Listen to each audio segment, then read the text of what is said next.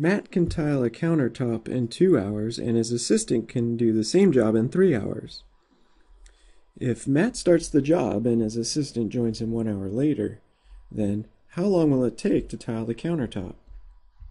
Well, let's begin by identifying our variable and organizing the data in a chart. In this case, we'll let t represent the time it takes to tile the countertop. Now, the amount of task each individual completes is equal to their work rate times the time working on the task. Now, in this case, it says Matt can tile a countertop in 2 hours. In other words, he can do the one job in 2 hours, or 1/2 of the job per hour.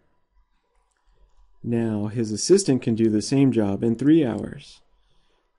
So he can do 1/3 of the job per hour. Now, if Matt is working on the job for t hours, and his assistant joins him 1 hour later, then his assistant is working on the job for t minus 1 hours. Okay, now we can determine the amount of task Matt completes by multiplying his work rate times the time, or 1/2 times t. Now, the amount of task that his assistant will complete will be 1/3 times t minus 1. And certainly the task here is to complete one tiled countertop. Okay, so the setup is determined here by the first column.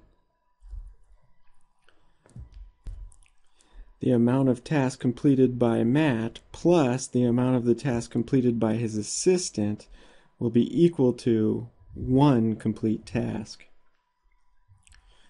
Okay, so to solve this equation, I would begin by multiplying both sides by the LCD, or 6.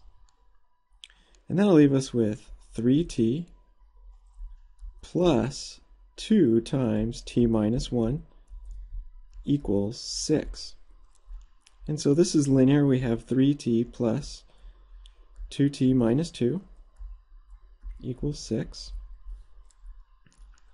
5t minus 2 equals 6, or 5t equals 8.